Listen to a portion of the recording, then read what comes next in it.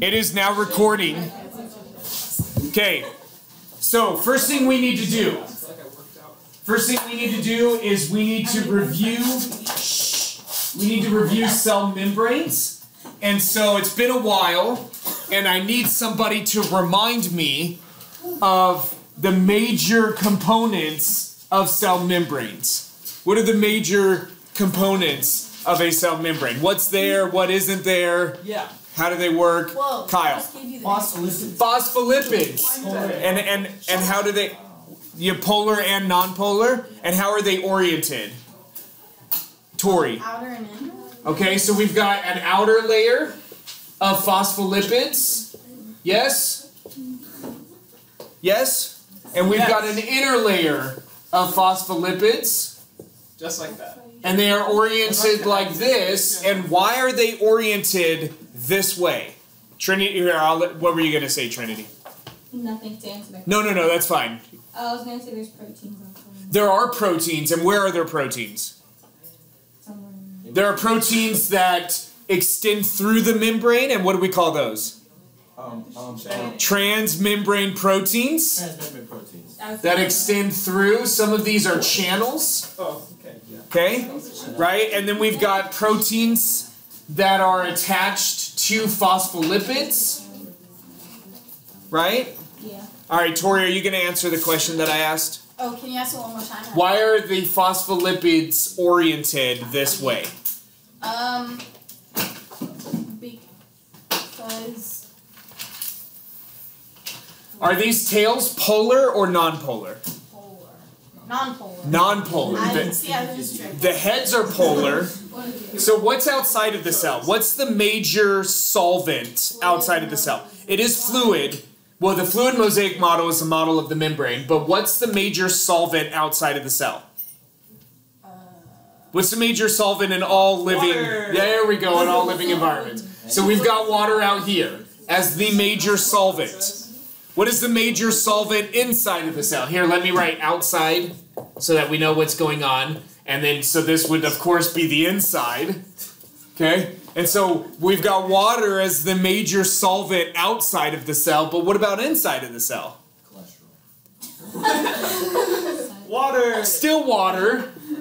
I'm just reading from my notes. There's cholesterol. There's cholesterol in here. There's cholesterol within the membrane. See? Yeah. Not liquid. Okay. Straight cholesterol. All right. So, is water polar or non-polar? Polar. So the heads of the phospholipids can interact with water because they are polar and water is polar, but the tails are non-polar. And non-polar materials do not interact with water, right? So the phospholipids bilayer, actually, they self-assemble bilayers when you place them in water to be able to keep these non-polar tails from having to interact with water. It's beautiful. Oh, it's wonderful. It's waterproof. It's beautiful. It is somewhat... It's water repellent. It's not waterproof. It is water repellent. You know what is waterproof? What is? So parasites, specifically intestinal roundworms, they have a layer in their eggs of a specific type of lipid that is waterproof. So water cannot penetrate their eggs. And so it makes their eggs incredibly resilient, and they can literally survive for decades in the soil. The egg of this parasite. In your stomach too, but you can, so if you have, let's think about an intestinal roundworm. I know this is just a game we're playing for a minute. So an intestinal roundworm, when it lays eggs, where do those eggs go? In the stomach. Well, they're in the intestines. So if it lays eggs, what happens to material in the intestines if they aren't fighting their way out? It flushes out. And so most of these parasites have what we call fecal-oral transmission routes. Don't love that. Okay? So you end up having to eat something that is contaminated with these eggs. Okay? And then the way that these eggs get out is in the feces. Alright? So let's just think for a minute.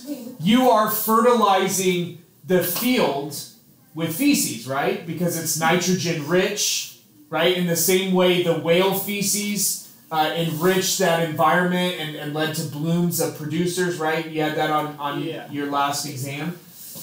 And so, you're fertilizing these crops with feces.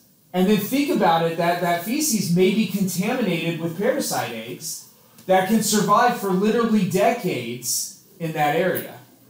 And then you think about like fecal oral transmission, and then it's like, it's no wonder that it is incredibly difficult to eradicate intestinal parasites. Because it's just, their eggs are everywhere. It's like pinworms when you go into a daycare. I'm sorry, that's another story for another time. All right. You have way too much fun. Going back to this idea, they assemble this way to keep the nonpolar tails from having to interact with water. It does make this an incredibly water-resistant structure. It is not waterproof. Water can move through the membrane, but it is water-resistant. All right? Okay, so here's a transmembrane protein. We've got some peripheral proteins. We do have some cholesterol in there. Is that what you're going to get at? So cholesterol looks a little bit like a phospholipid, but it's a lot smaller. So cholesterol has a polar, it's not really like a head with the tail. It's more of a complex, big, bulky structure, but there's a polar end and a non-polar end. And why is there cholesterol in there? What does cholesterol do? It is a lipid. It takes up space. It does take up space, but that's not why it's there. There's plenty of things that could take up space that you can put in there. Emma? It prevents solidifying. Yeah, it keeps the membrane from becoming solid at low temperatures, and it keeps it from melting at high temperatures.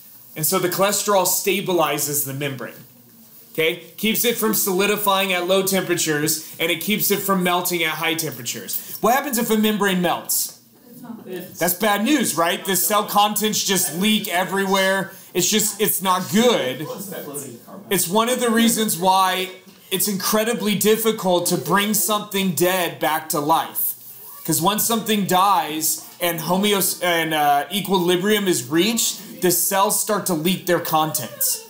Okay? And it's really difficult to reverse that. Good morning! Good morning! Welcome back, everyone! Hey! They're so excited! Alright. So, melting membranes, that's not good. What happens if the membranes solidify? Nothing. Oh, nothing. That's not good either. They become very brittle. Yeah, they just... Okay, and then they can break, and again, you're going to leak cell contents. That's still not good. And so cholesterol is in there. This right here, this is Kyle's cholesterol. Kyle's cholesterol. Spelled Okay. Kyle wrong. No, he didn't. K-I-A-L. Thank you.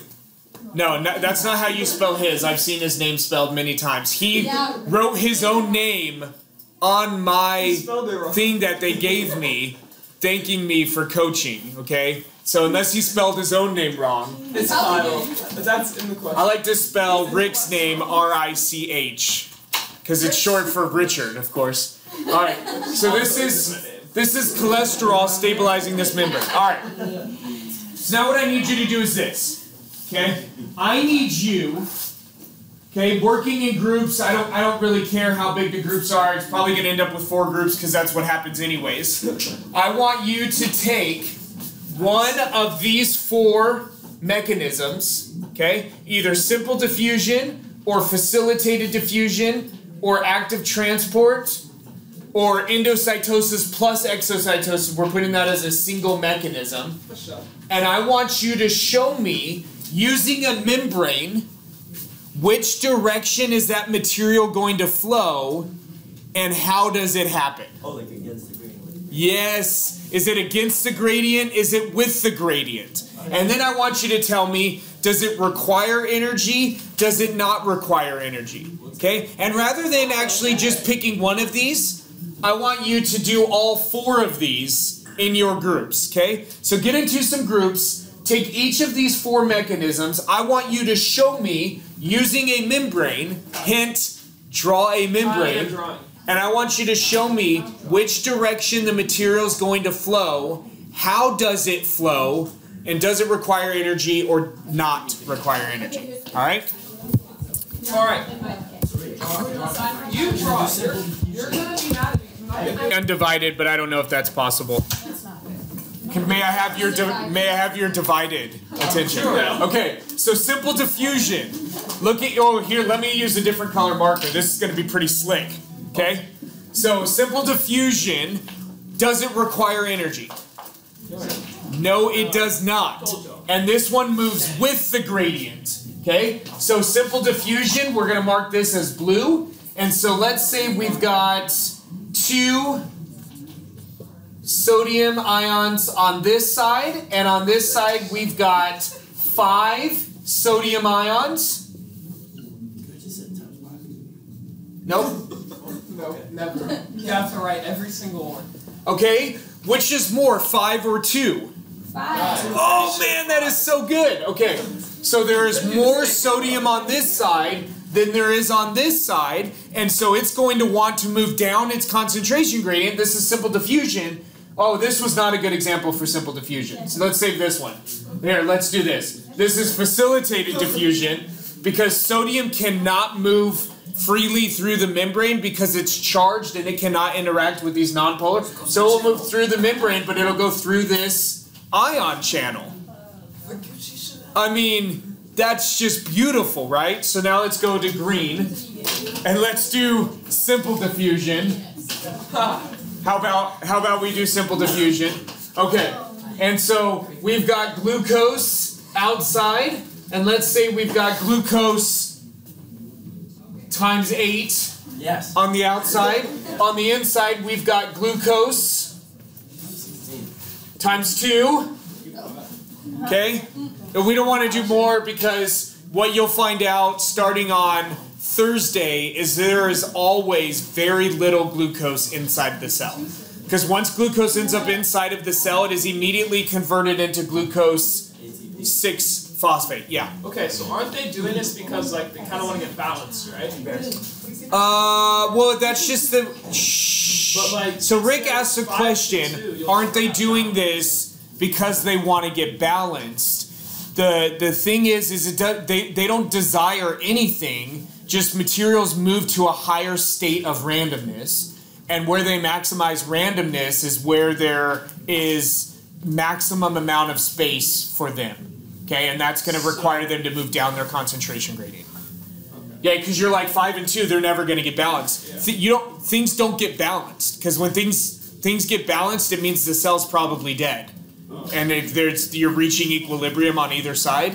Things should not be balanced. Okay, in living organisms, things should not be balanced, at least chemically. All right, so glucose is going to move by simple diffusion across the membrane into the inner space. Okay, and even glucose is probably not the greatest example to use for simple diffusion either, because it's pretty big, and a lot of times it is facilitated. But hey, you know, what are you gonna do? We did simple diffusion, and I guess you could do water, but then we call water when it moves by simple diffusion osmosis. You could do something small and non-polar, but I did glucose. Yeah. So facilitated diffusion requires energy? Facilitated diffusion does not require energy. Just something for it to move through. Yep. So neither of these require energy. So let's write that. No energy required. Yep. No energy required. Now what about active transport? The key word here is active. Okay? Active requires energy. I'm going to do that with all caps. I want to emphasize this. Yeah. It requires energy. And for active transport, let's see, does this red one work? Oh, yeah. Okay, so we've got red for our active transport, and now we're going to move something against its concentration gradient. Okay? So we're actually pumping something against the current, like the salmon pumping themselves against the current of a river, right? Right into the waiting mouth of a grizzly bear. All right? So let's do this. Look at this. Look just for a moment. We're going to do a pump here. This right here is a pump, and it is going to pump sodium against its concentration gradient. Okay? There's sodium there, times 1. There's sodium here, times 3. You're like, hey, but we already had 5 sodium there. Listen, we're just illustrating the same processes on the same membrane. The conditions don't have to be exactly the same. Just relax, okay? So in active transport, they like to have friends. They don't like to have friends, but their parents are forcing them to interact. Yeah. Got it. Yeah. Man. Oh man, I was gonna say something mean, but no. What's up? No. What's up? Say it to my face. Oh man, that reminded me of Brave. Have you seen that movie? Unfortunately. Unfortunately, that's a good movie. All right. Endocytosis, exocytosis. Do these require energy? No. You bet they do. These also require energy. These require a great deal of energy because what you do, and this was the illustration where Issa and I had this conversation about going to a Dodger game, and you remember this illustration, and I said it would be like something wrapped around you, part of Santa Clarita wrapped around you here, and then shuttled you over to Dodger Stadium, fused with Dodger Stadium, and released you there, right? That'd be pretty cool. It would be awesome. It's like in your And so the actual fusion does not require energy. If you put a little cell with a little membrane next to a big cell with a big membrane, the little cell has a pretty good chance of fusing with that larger cell. Okay? That doesn't require energy. It's transporting the vesicle that requires energy. Okay? And so endocytosis and exocytosis, I'm not going to illustrate on this membrane. I'm going to draw a new membrane. You ready? Okay, and this one I'm going to draw it a little bit simpler. Okay, there's our membrane. Can you see it? Yeah. Can you picture it? No. Can you smell it? Yeah, I can taste it. I feel like these are odor-free. Low odor. Okay. All right, so here's our membrane. And in endocytosis, check this out. It's like, hey, there's some material here that the cell wants in. Okay? There's some material that the cell wants in, so check this out. The cell will actually grow around this material. Oh, it's like a crab. And so I drew it dashed because it's on the move. I want you to see that dynamism, okay? That dynamic nature. Like you when okay? you jump the thing. It's on the move. What's that? Like you when you jump the pillar thing at Walmart. Oh yeah, dude. I was totally on the move. And the guy's mouth fell open because he'd never seen a big guy move like that. And I know what he was thinking. Because he looked pretty athletic, he'd be like, man, you must have been a really great offensive lineman when you played football. And I was. You know? Just incredible. All right. And so this cell will move around and it'll keep moving until it forms a vesicle. So here I need to draw the next step. And the next step is now there's a vesicle inside the cell with all of that material in it. It like eats it. Yeah. So where does the extra stuff to surround it come from? The extra stuff to surround what? It stretches. Oh, the membrane? It stretches. Yeah, it stretches. You bet. Yeah, the membrane, remember what is our dominant model for how a membrane works? Do you remember the name? Somebody said it already today. Mosaic something. Fluid mosaic model. That's close. Okay, it's a fluid. Okay? And fluids typically have a constant volume but a flexible shape. Okay? Okay, all right. And then what you'll see is sometimes this portion of the cell will shrink to allow for it to stretch in that place. Yeah. Okay, Emma. so where the dotted line is like the lower portion of it? Yeah, right here? Yes, okay. Yeah. So like once it covers, won't like it'd be like this, and then like does this part like open up? Like you know what I'm saying? It's like Well, once these come and fuse, it's like trapped in that one portion. It's like well, you have to think about it here. Okay, shh. So Emma asked a good question. So on this side, we have how many layers? 4. It's a bilayer. So right here we have 2 layers, right? Right here we have 2 layers. Right here we have 2 layers. Right here we have 2 layers. At the point at which they fuse, how many layers do you have? 4. Right? When they fuse together, we've got 2 here, 2 here, 2 here, 2 here. At the point at which they fuse together, you've got 4 layers, 2 separate membranes. Okay? Okay. So at the point, it basically pinches off a portion of the membrane. All right? And then this would be shuttled to a place in the cell where it can digest whatever that is or process it. What kind of organelle functions to digest or metabolize things? The Lysosome. yeah. Oh, 'cause Right? it cuts and like makes it. Yeah, buddy. All right?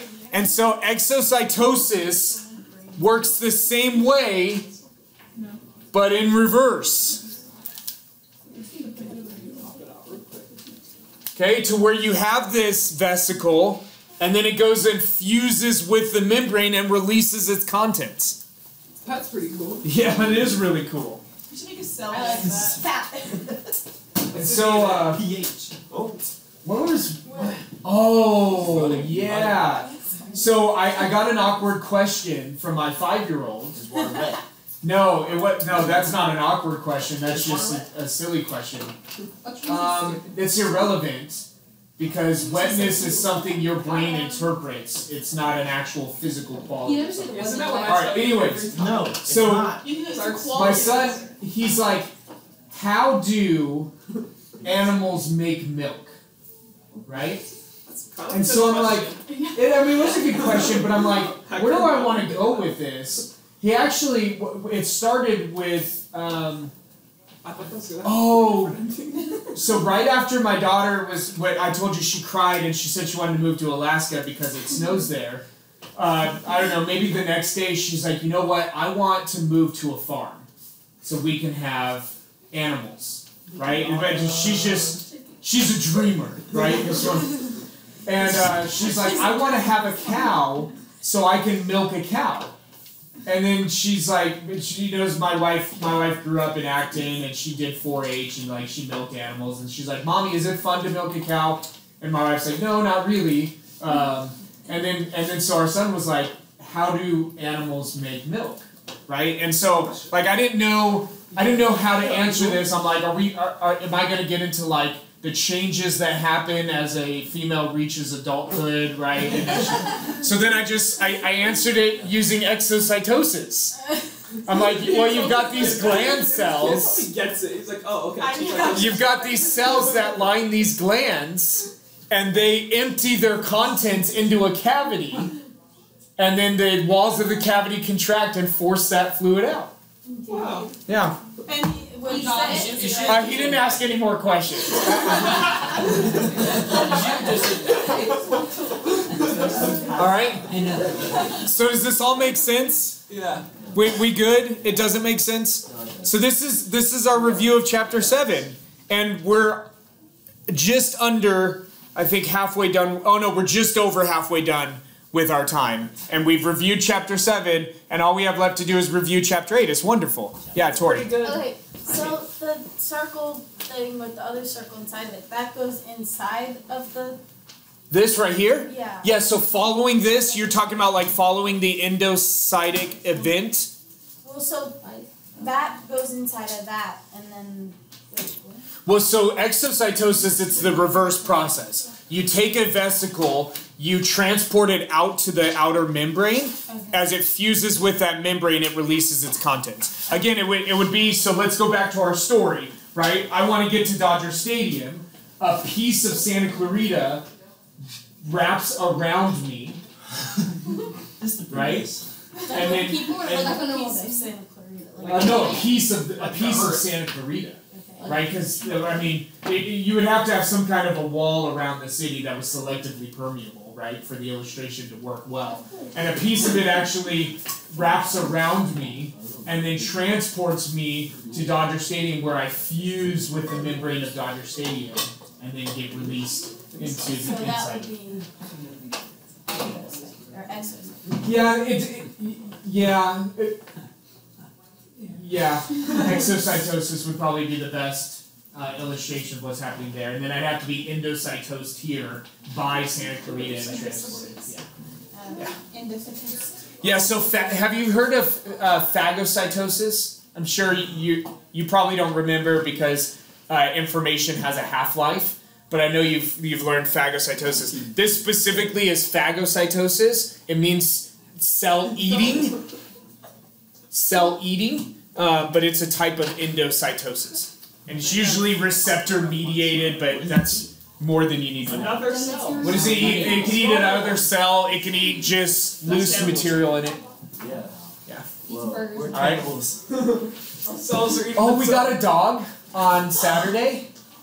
And it's the first time my wife and I have owned a dog as a couple. We both had dogs growing up. I always had a dog growing up. She always had a dog growing up, but we've never had a dog as a couple. But we got a dog, and I'm transporting it from where we adopted it to my house, and there were fries all over the floor in the backseat of my car that I was unaware of because my kids put them there. And the dog just ate the fries all the way home. And my daughter was with us, my oldest daughter, and she didn't say anything until we got home, and she's like, "Oh, Dad, Zero is eating fries off your floor." And I was like, "What?" I love this. Zero? Well, it's also the dog from Nightmare Before What kind of Christmas. dog? He's a poodle mix. Sorry, my dog is little mixed too. Yeah, he's probably...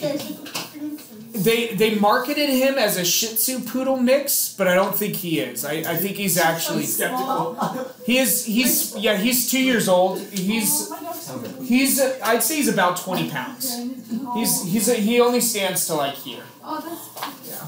But it's a perfect size for my kids because they're small and All right. So any questions from chapter 7? Okay, so we're going to take a short break. There's nothing I can... All right. So we are live. No. And so we need to review chapter 8. We've already reviewed chapter 7. You loved it.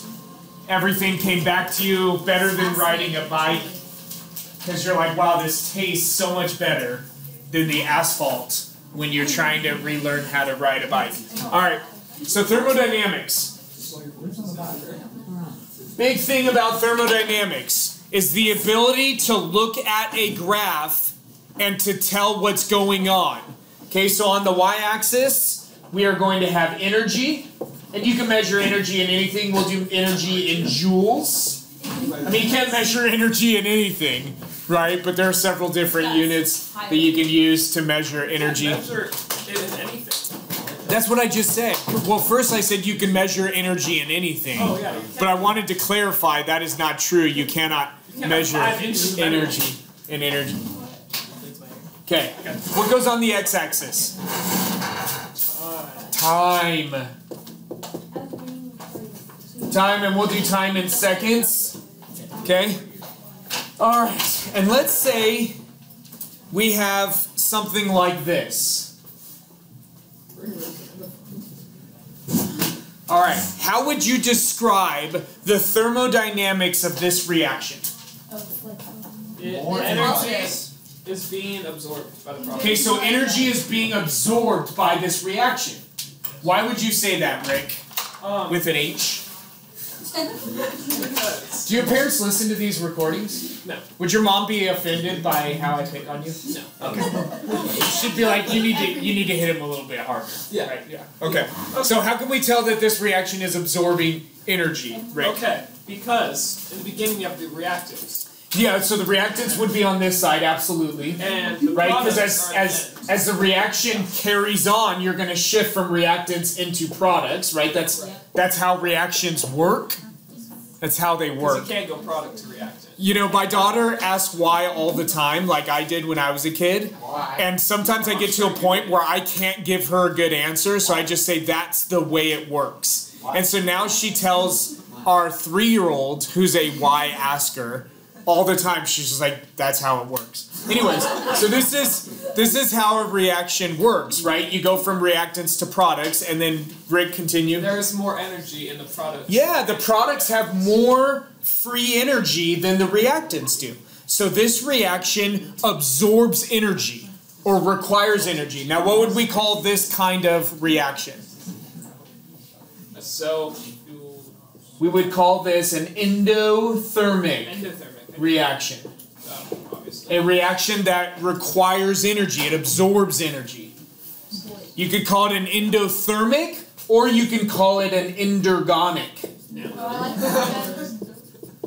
reaction. And then you don't have this in your notes? I have a bunch of other ones. I have to give one. Well, now you've got a new one, right? Love where Okay. I just wrote that. And so we measure the free energy available in a material using G for Gibbs free energy. Delta G means the change in Gibbs free energy. What's that? J. Where? Yes, that is a J. J for joules. It's probably the most common unit for energy is joules. All right, so in this case, delta G is what? Is it positive or is it negative? It's positive. It is positive because there's more free energy in the products of the reaction than there are in the reactants. Is a process with a positive delta G going to be spontaneous? Yeah. That means, will it happen without the input of energy? No. No, right? It absorbs energy. It's by definition something that requires energy. It requires energy to happen. Okay? It's pretty good, right? I do that all the time. I call it awake apnea. Was anyone in my class last year in Celtics class? Remember that one time we were reading the Bible and it was all quiet and I just like forgot how to breathe. It made the loudest noise ever and he looked at me so weird. Did you feel like a beta fish gasping for air? Yes. When it comes to the surface? And, yeah. Okay, I have a beta fish, and I know they're scared of other beta fish, like they fight. Yeah. So I had like. You know, things fight for more than just out of fear, but anyways. Yeah, okay, but like, I had a container of food and had like a beta fish on it, so I put the beta fish, like I taped it onto the tank, and the beta fish jumped out of the water and got stuck in the plant. So it's like out of the water, and then That's animal abuse. no, it was Okay. so fun. I was like 8. So are we okay here? Yeah. Okay. So this is not a spontaneous reaction.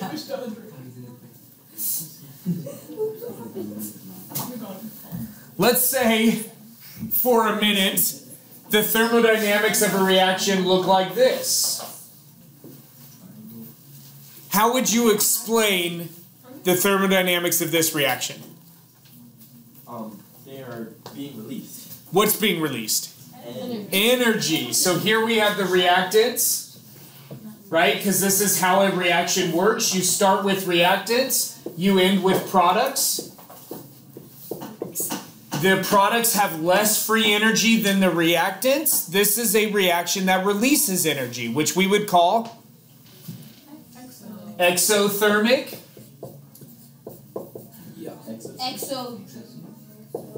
Exothermic or exergonic. I don't like those other words. And delta G, which is a measurement of the change of free energy, what would it be? Negative. Most likely it would be negative. Okay, if it's releasing energy, most likely it's going to be negative. The only way it could be positive is if you're significantly decreasing the amount of disorder. But that would be hard to do while still releasing energy. Okay? All right. That's cool. So here are the reactants. At the very beginning here are the products. And so what do we call this amount of energy here? I got you. Yeah. Activation. The activation energy. Look at you. Good job, Master English. Okay. Now, delta G. Okay, real quick, I'm going to ask you a very important question. And the answer to this question might be the most important answer you've ever given. Okay? You ready? If this is a spontaneous reaction, will it happen in a time scale that is feasible for life? Spontaneous. Okay, so it's spontaneous. It's going to happen without the input of energy, right? It's going to happen. Is it going to happen in an amount of time that will facilitate life? Probably not. Because of what? Because of this activation energy. So it's spontaneous because the products have less free energy than the reactants, but because of this activation energy, it's probably going to take a significant amount of time for this to happen. Because why does it require a little bit of energy? What's this activation energy doing? Causing disorder? Yeah, I mean, it's basically creating strain on bonds, right? It's creating strain.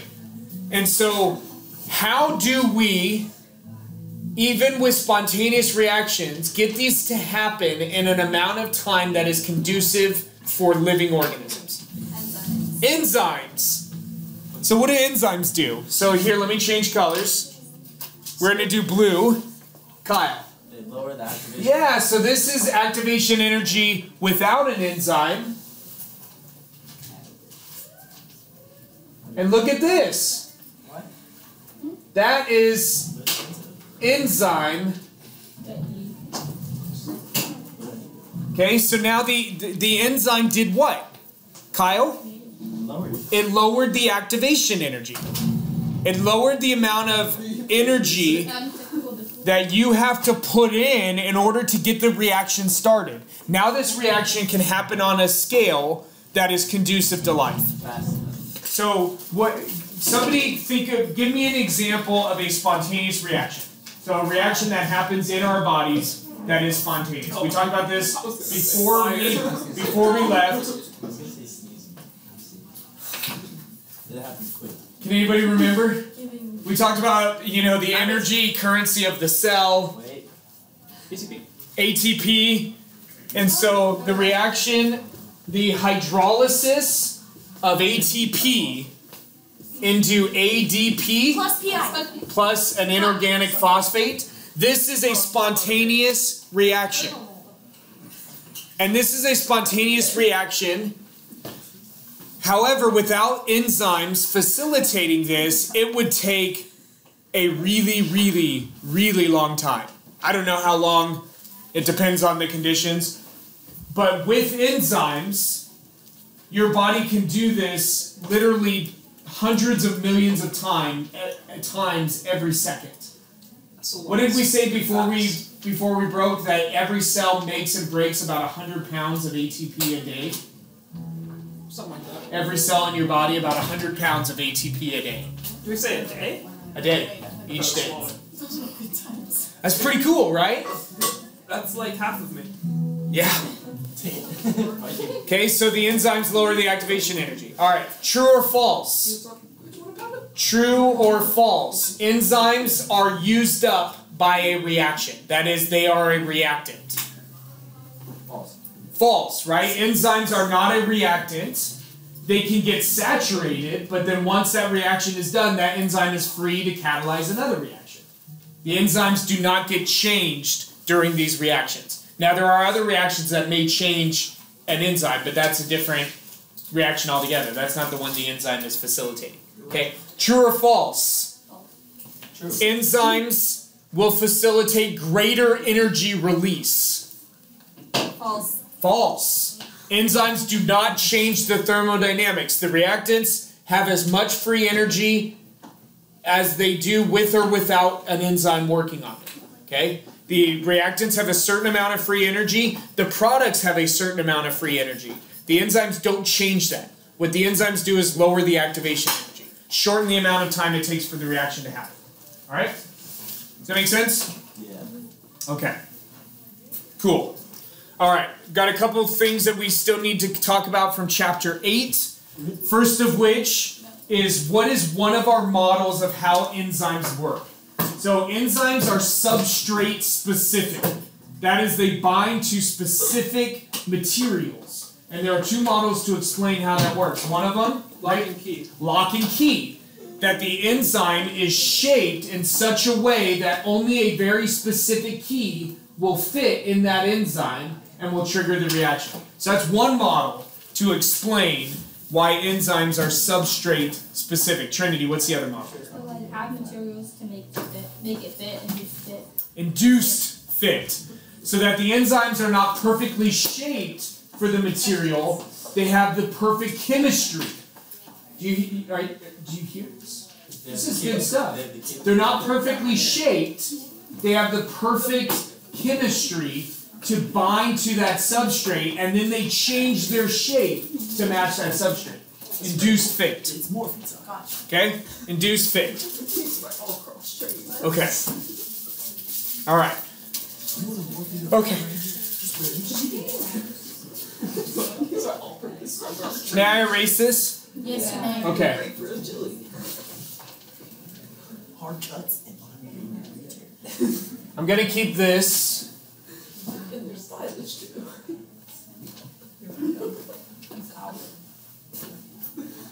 Alright. So, I need you to draw this graph. Okay? I don't know why I erased time, because that's still time. No, that's not time. Haha! Haha! optimal tempo. This is substrate concentration. Wait, this is a new one. This is a new graph. Wait, so we're still doing chapter 8? Yes. You're adding more to chapter 8? Oh yeah. Well, we already reviewed it, so now it's now we gotta get a little bit more information. Oh, so we're learning new stuff on chapter 8. Yes.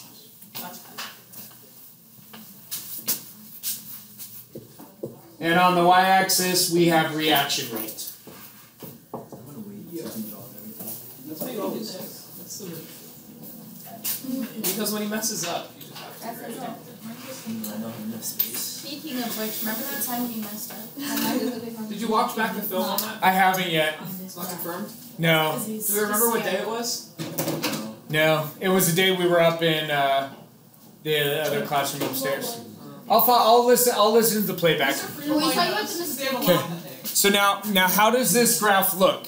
Is there a positive relationship or a negative relationship between substrate concentration and reaction rate? This we've seen before. There's a positive, right? The more substrate you have, the faster the reaction is going to take place. Up until what? Vmax. Up until Vmax. So we've got something that looks like this. Right? And we've got Vmax here, which is our maximum reaction rate. Yeah. We've got another cool thing. We've got what's called 1/2 Vmax. Why is that? Would you agree that this is 1/2 of Vmax? It looks like a little monograph, but you know, close enough. Because why it's relevant is the x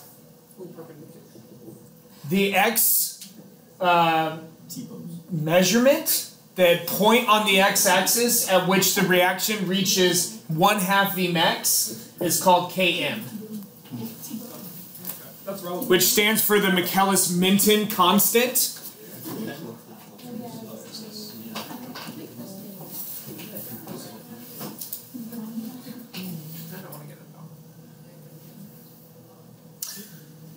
And the reason why this is relevant is because we need to start talking about inhibition.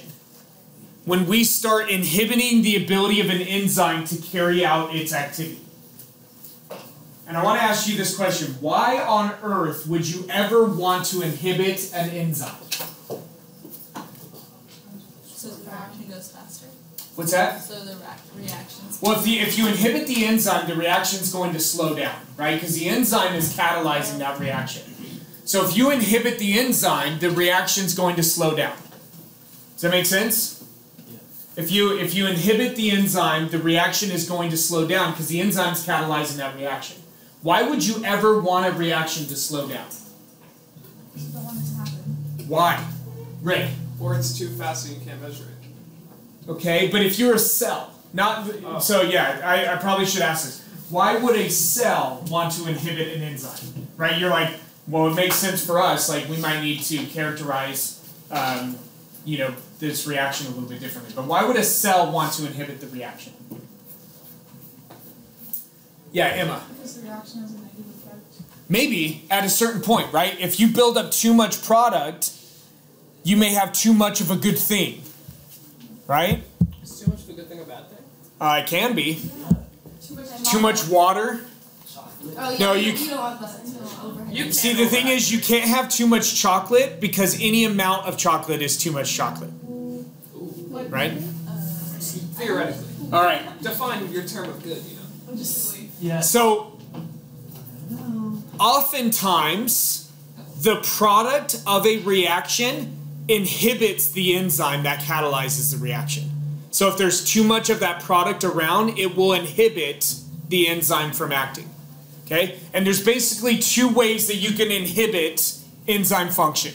Okay? So this is inhibition. Write this down. This is good stuff. Inhibition. And I don't know if that's spelled right or not. It's close enough. Sound it out. So inhibition. This is when you want to weaken an enzyme.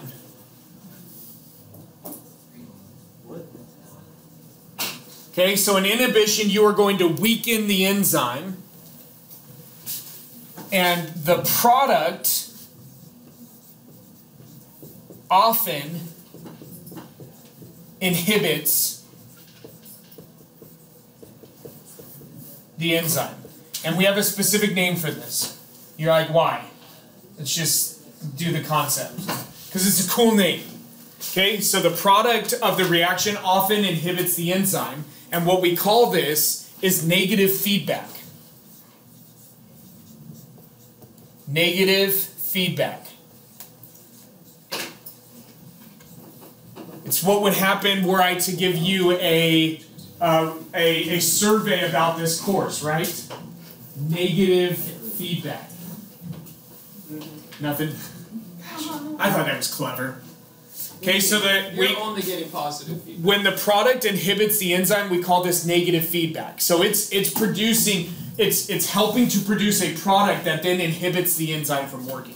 And this prevents a buildup of material within the cell. Okay?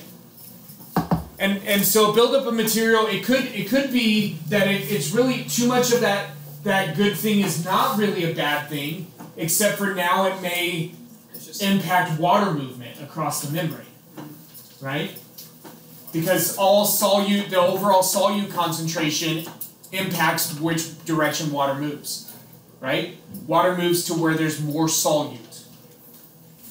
Okay, that makes sense? So inhibition, it's oftentimes inhibited by the product. We call that negative feedback. And again, there are two ways to inhibit an enzyme. Let me change colors. We have competitive inhibition. And we have, what do you think the other one's called? Non-competitive. Gosh, that was great critical thinking. Killing it today. First day back. Okay, so we have competitive inhibition, and we have non-competitive inhibition.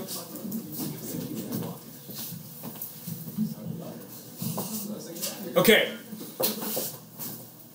Competitive, what is, so this is, whatever's inhibiting that enzyme is competing with something. And what on earth could it be competing with regards to that enzyme? The time. What does the enzyme bind to? Do you remember this figure? We had enzyme plus substrate, then you had enzyme substrate, then you had enzyme product, and then you had enzyme plus product, right? Do you remember this? Oh yeah, you've got that, and then of course we can complete that loop. So what does the enzyme bind to? The substrate. So in competitive inhibition, what is the inhibitor, oftentimes the product, competing with? The substrate. Okay? So the inhibitor is competing with the substrate. which means it binds to the enzyme in the same place. It binds to the enzyme in the same place as the substrate. Does that make sense? Because it's competing with the substrate for that enzyme. The way now in inhibition, you're going to see this play out. Now in competitive inhibition, you can still reach Vmax, but it's going to take you more material to get there. Yeah, you need to draw that blue line and mark that as competitive inhibition. So do you see that it lowered the reaction rate? Do you see that? Yeah. It lowered the reaction rate relative to the non-inhibited enzyme. Do you see it? It's lower. The reaction rate is lower. Now you can still get to Vmax, but what did you need? More substrate to overwhelm the inhibitor. Because it's competing with the substrate for that binding site. If you can overwhelm that with more substrate, you can overcome that inhibitor. Yeah? So the blue one has more substrate, the black one's like... What's that? I mean, they're both moving to the same substrate concentration. But do you see that the black one reaches Vmax earlier than the inhibited enzyme? Because it's not inhibited. It's reaching maximum reaction rate at a much lower substrate concentration. But now, in this example here, some of the enzymes are being blocked by the inhibitor. Right? Some of these enzymes are being blocked by the inhibitor. We get to a point in which we have way more substrate than inhibitor, and we basically are no longer inhibited. Right? Yeah, Emma. So the black, would you say like that's kind of like the parent graph, I guess? Like. Yeah. Okay. Yep. Okay. Now, notice Km changed in competitive inhibition. Right? It required a higher substrate concentration to get to Vmax, 1/2 of Vmax. Would you agree? Correct. Okay. Love it. Got it. Now let's look at non-competitive inhibition. So if it's non-competitive, what is that inhibitor not competing with? It's no longer competing with the substrate, which means substrate concentration has no impact on that inhibition. The inhibition is going to happen basically regardless of substrate competition, because it's not competing with the substrate, which means it's probably not binding in the same place the substrate is. Does that make sense? Because if it were, then it's competing with the substrate. But if it binds to that enzyme somewhere else and changes the chemistry or the shape of that enzyme, then it's not competing with substrate. It's just inhibiting the enzyme. And so we get something that looks like this.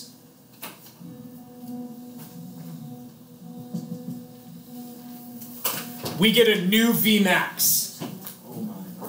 So in non-competitive inhibition, we get a new Vmax. Now our Vmax, in this case it just happened to be 1/2 Vmax, it doesn't have to be, but I made it that, okay? But in non-competitive inhibition, you get a new Vmax. It doesn't matter how much substrate you give, you are not going to get back to the original Vmax because your inhibitor is not competing with the substrate for the same binding site. It's binding to that enzyme somewhere else. That make sense? Yeah. Little bit of sense, a lot of sense. You're like, man, I love this.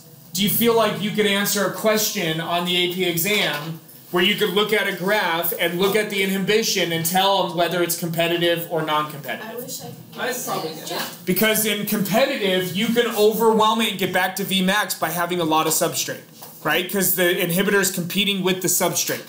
So if you have a lot of it, it's just going to win, right? It's like, listen, I'm way, way stronger than my children, right? It makes sense. They're 7, 5, and 3.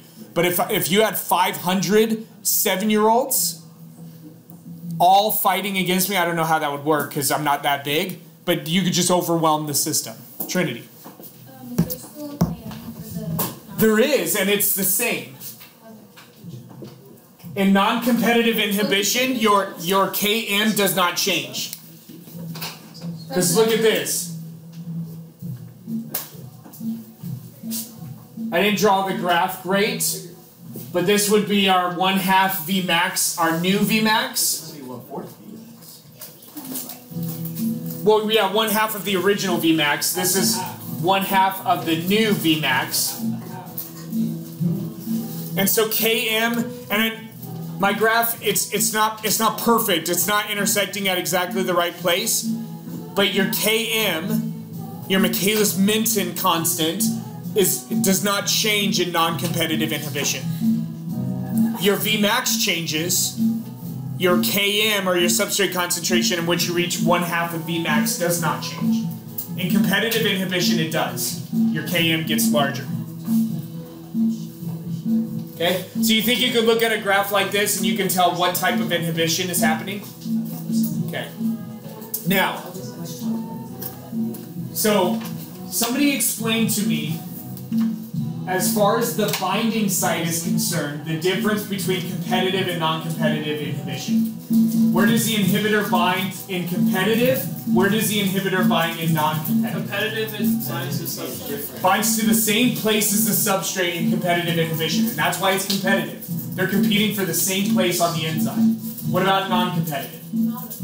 It's not binding at the same place, it's binding somewhere else that's changing the enzyme. Okay? Alright, any questions about this? No. Now you can have a very similar idea. Notice over here, I've been doing this, I don't know, our last maybe 7 or 8 classes. I don't know if you've noticed it. I've been writing the agenda. It helps me stay on track. I don't know if it helps you. It helps you to see, man, how much more is he going to try to cover? We've only got like 7 minutes and there are still 8 points on the board. But notice the thing that comes next, I don't know if you can read this in the back because it's small. I can barely read it from here. It's activation. And so the thing is, some enzymes, so this inhibition, this is assuming the enzyme at default is in its active state, right? The enzyme at default is in its active state. But what about if the enzyme in its default is in an inactive state? Then activation works in a similar way to inhibition. Except for the activator is always going to be at a separate site from where the substrate binds. Okay? The activator is always going to be at a separate site. Because you can't activate the enzyme by binding where the substrate's going to bind. Because then the substrate can't bind, right? It's not an activated enzyme. Make sense? Okay, so we call this, we've been talking about binding where the substrate binds or binding somewhere else. We need a name for that somewhere else, right? Because otherwise we're just going to call it somewhere else. What's wrong with that? I don't like that. So we've got, in this one, the competitive, we call that the binding site. And that's where the enzyme binds the substrate. It's the binding site. And that's where that competitive inhibitor binds, at the binding site. The non-competitive inhibitor, it binds at what's called the allosteric site. Allosteric site. Allosteric site. Can you see that? A-L-L-O-S-T-E-R-I-C. Man, everybody listen to this recording. I want to apologize on behalf of the chapel band for ruining the last 30 minutes of our class. Okay, so binding site, allosteric site. So what do you think is another name for a non-competitive inhibitor? Allosteric inhibitor. Man, that's great critical thinking. Man, you guys are on point this morning. Little talkative, but less so than before we went on break. And just on point. I love it. I love it. Okay? So binding site, non-competitive inhibitors bind to the allosteric site. These are sometimes referred to as allosteric inhibitors. Alright? The allosteric site is like the opposite of the It's just somewhere else on the enzyme. It could be on the exact opposite side of the enzyme, but it's just somewhere that's not the binding site. Alright? So now you've noticed we've accomplished everything on our agenda for today? Yes? Where's Correct. What's that? What was thermo? Oh, the thermodynamics? That was where we just, yeah. Okay. We've got about 8 minutes left of class, and I want to give you an option for what we're going to do with those 8 minutes. Do you want to work through where I give you some examples and you talk about what type of inhibition or talk about the thermodynamics? Or alternatively, I know you're shaking your head because alternatively you're thinking like maybe we just sit quietly and relax. It's not one of the options. The other option is that we start in on chapter 9. Rather not, no, because by the time we get into it, we're going to be done with it, so let's not do I that. think we should. Dude, we can accomplish an incredible amount in 7 minutes. I want to do a third option. I could teach you, we're going to move on to chapter 9. I'm going to show you how much I can accomplish in 7 minutes. Thank you, Rick. Challenge accepted. We love when people give you choices, but then they choose for you. Well, I wasn't going to choose for you. I wasn't going to choose for you. And really, Rick chose for you by challenging how much I can accomplish in 7 minutes. Good idea. All right. So chapter 9. So in your notes, go ahead and put chapter 8 to the side for a while. Chapters 9 and 10 are all basically asking the question, so what? Okay? So chapter 8, we know how enzymes work, right? They lower the activation energy, they speed up the rate of reaction. Chapters 9 and 10, they're like, so what? Let's see it in practice. And so chapter 9 is all about cellular respiration. Cellular respiration. I'm going to try to get you 2 pages of notes in the last 6 minutes. This talk is a minute. Is that the name of the chapter? This is, if it's not, it should be. Cellular respiration. Okay, the overall reaction for cellular respiration is this. We'll go ahead and do this. C6H12 O6 plus oxygen produces carbon dioxide and water. And as far as this is imbalanced, so we'll balance this chemical equation thusly. And so this is typically the reaction provided to describe what is going on in cellular respiration. But I want you to know this, and you'll see this as we go through chapter 9. We can respirate using far more than just this sugar. And this sugar would typically be glucose, although there are many sugars that would have this same formula. Glucose, galactose, I think maltose has the same one. Fructose has this same chemical formula. Okay, so we can respirate using far more than just glucose using this reaction, except 2 of our cells. 2 cells in our body, this is the only way they can respirate. This is the only way they can respirate. And those are called neurons and red blood cells. I said brain cells, that's what neuron is. But it's Well, I think we've mentioned this before. So there are 2 cells in our body that this is the only form of respiration that they do. Every other cell in our body, this could be basically any carbon-containing material. Well, it has to contain carbon and hydrogen, so we can carry out a combustion reaction. So if you remember back to your chemistry, this is a combustion reaction.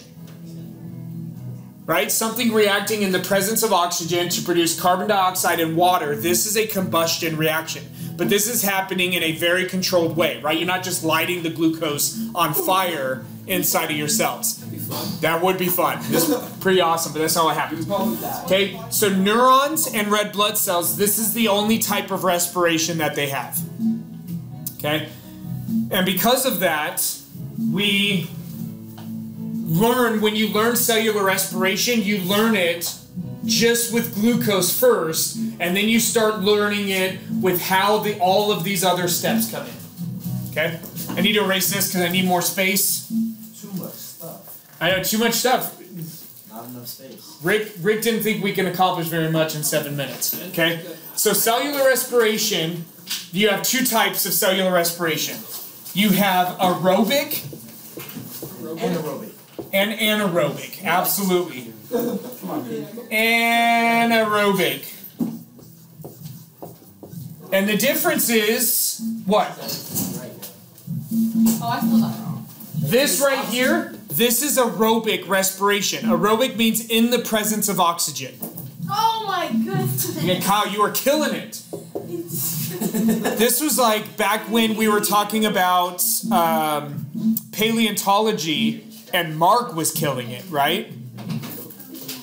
It's like y'all have your little niche of stuff Well, you've only asked one question today. I don't know what's wrong. Is everything okay? Yeah. Watch this. Okay. You're sick? Okay. So, aerobic respiration happens in the presence of oxygen. This right here is aerobic respiration, and it takes place in 3 steps. Step 1 is called glycolysis. The splitting of the glucose? The splitting of the sugar is what it means, but yeah, in this case it's glucose. Glycolysis, the splitting of the sugar. Step 2 is called the Krebs cycle. I remember. Krebs or TCA or citric acid.